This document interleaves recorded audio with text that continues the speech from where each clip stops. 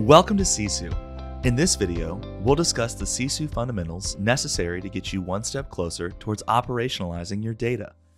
First, we'll walk through a few core concepts. Then I'll dive into a hands-on walkthrough demonstrating how to use Sisu to create metrics and analyses on an e-commerce dataset. Before we begin, let's take a look at a typical data-driven decision-making process used by most companies.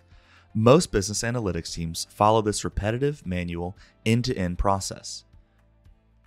Sisu fits into the process, enabling tracking of business metrics and rapidly iterating through multiple analyses. Facts are surfaced through proprietary machine learning algorithms, and these can be used to drive business decisions. Let's start with the Sisu Framework. The Sisu Framework is made up of three core components: project, metric, and analyses. A project is a logical bucket that groups your metrics any way you choose.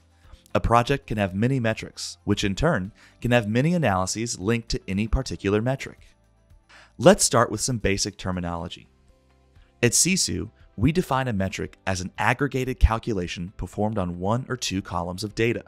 For example, in the dataset above, we can see that the order value column can yield two metrics over here: average order value, or using average, and total revenue, or using sum. Sisu can work with 7 different types of metrics. The simplest types of metrics are basic calculations on a single numerical column, including average, sum, and count. With 2 numerical columns, you can do weighted average or a numerical rate metric. If instead you have a categorical column, you can also create a categorical rate or a row count metric. Please visit our knowledge base for more information on different types of metrics. Sisu supports 3 different types of analyses: general performance, time comparison, and group comparison. Overall analysis, or general performance analysis, is great for identifying top drivers for your metric. Comparison analyses include time comparison and group comparisons and differ under the hood in terms of the analytics engine used. Time comparison explores how metrics change between 2 periods, while group compare walks through how metrics differ for 2 populations in the form of A/B testing. Let's take a look at these analyses in practice to better understand Sisu's output for the 3 types of analyses. Looking at general performance first, the average order value is $59. Sisu unearths facts that show differing trends for subgroups within the data space.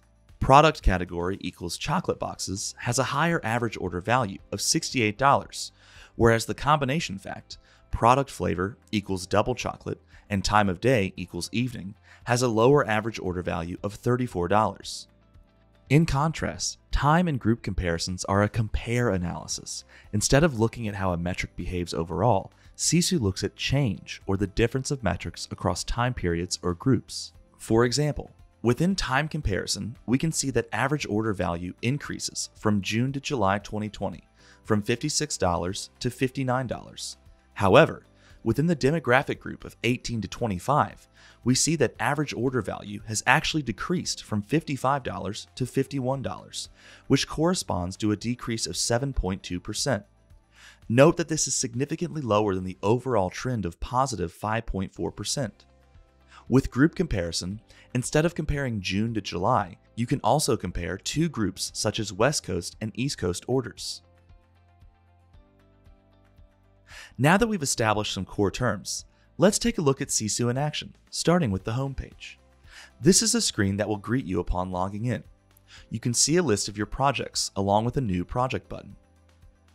Clicking on the profile icon on the top right opens up a navigation bar, and if you select administration, you'll find your setting for membership, roles, and permissions. Next, let's look at the Data tab. Clicking here navigates to a list of public and restricted data sources which you can connect Sisu to. Here you can also add new data sources easily by clicking New Data Source. Sisu can connect you to your common data source types like BigQuery, Redshift, Snowflake, and more. Or if you'd like, you can upload a CSV file directly. Clicking on Manage Queries takes you to a query window where you can create and edit SQL queries upon which Sisu analyses can be run. On the top left, you can see a list of previously saved queries. and on the bottom left, a list of tables within your data warehouse. We're going to run the e-commerce order query. This shows a preview of the e-commerce dataset which the query extracts. Each record in this table is an order transaction in terms of level of granularity. The metric column here is order value, which can be averaged or summed to create either an average order value metric or a total revenue metric. With order date as the time column here, we're looking at a couple of slicing dimensions of interest, like the order item count, order channel, coupon code, store city, store ID, time of day, list SKU, and category. Or demographic information like loyalty program, age, and gender. Navigating back to the projects now, we can go ahead and create a new project named Wonka Bar Orders. On this page, the metrics panel is on the left, and the analysis tabs will appear on the right. Clicking on the plus sign allows you to add in a metric. For the purpose of this video, we are going to create a new average order value metric. Within the metrics creation model, we have multiple fields to fill out and can go ahead and select our data source as Willy Wonka Snowflake. Choose the e-commerce order saved query. Remember that a metric is defined as an aggregated calculation of one or two columns within your dataset. This means that we first have to select a calculation type. In our case, we'll select average. From there, we can select order value as our metric column. Now we'll choose order date as our time comparison column and set the metric goal as increase. Finally, clicking on create concludes the creation of our metric here.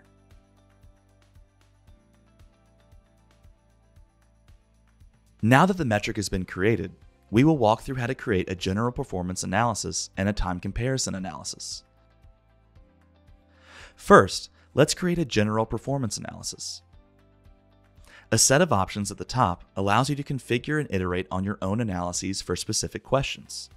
We'll look at the compare button in further detail when we create a time comparison analysis. The custom filter button allows for data manipulation without going back to the rewrite query. This allows you to drill down into a cohort that you would like to analyze. For example, you could choose order channel and specifically look at digital mobile only. For this analysis, however, we won't use a filter. Clicking on Manage Columns shows a list of all columns available for analysis. I'm going to deselect a few columns that are not particularly relevant for my analysis. We have the ability to enable keyword-based text analytics for columns which have a string data type. Feel free to refer to our knowledge base for more detail on this feature. Finally, the Advanced Setting button gives you several options for statistical models and confidence levels for your analysis. We'll keep our setting by default here, but please visit our knowledge base for more detail. Clicking on Run allows Sisu to automate the slice and dice on this metric. As you can see, Sisu has analyzed a total of 5.1 million combinations to surface the 20 most insightful facts. We can see the average order value is 29.7, looking across 300,000 rows. For now, let's ungroup the rows to see all outputs and look at one particular fact here. Looking at this fact, order store city equals New York, and list SKU flavor contains chocolate brownie, we can see a subgroup size of 6.4%. This means that 6.4% of all orders within the database are from New York and contain the flavor chocolate brownie. The subgroup average here is 61.7, as opposed to an average of 29.7. An impact of 2.2 shows that this group provided a lift to 2.2 to the overall average order value. Clicking into this fact opens a page that shows the impact numbers for other values. Like before, we can see the subgroup size is 6.4%. The average order value for this subgroup is 61.7, and the impact on the overall average order value is 2.2. It's also possible to view performance over time and preview and download the relevant data rows for this fact. Coming back to the main page, if I want to look at any fact in more detail, I can click the drill down button at any time to create a new analysis. Looking at order count, I click drill down and select Create New Analysis.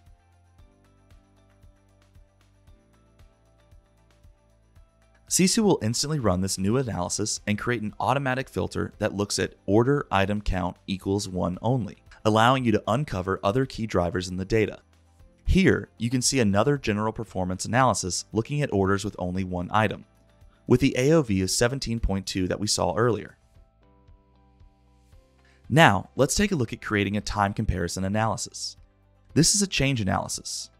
To start, I'll duplicate my previous analysis and rename it.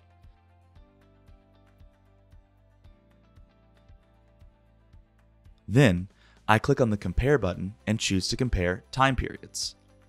Choosing the last 14 days, I'm comparing this period with the previous period.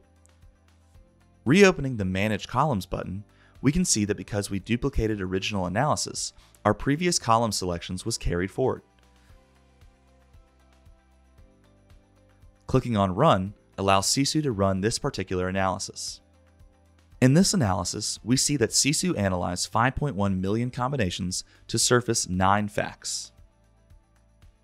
We can see high-level metrics for both the time periods. In the first period, AOV was 29.2, and in the second, it was 28.7. This shows a drop of 1.9% over time. After ungrouping rows to see all outputs, I'm going to dive into a similar fact here in more detail. This is a second fact where order store city equals New York and list SKU flavor contains chocolate brownie. Upon clicking into the fact, details on average, population size, and impact on change in average are made available. Like we saw in our general performance analysis, this model shows the numbers for this fact, as well as other values.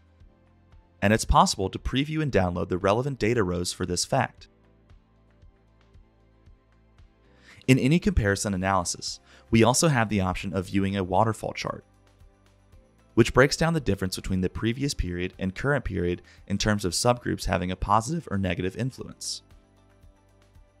Finally, if you need assistance in using Sisu, you can click on the Help button at the bottom right of the screen to navigate to articles within our knowledge base. If you need more help, contact our team at support@sisudata.com.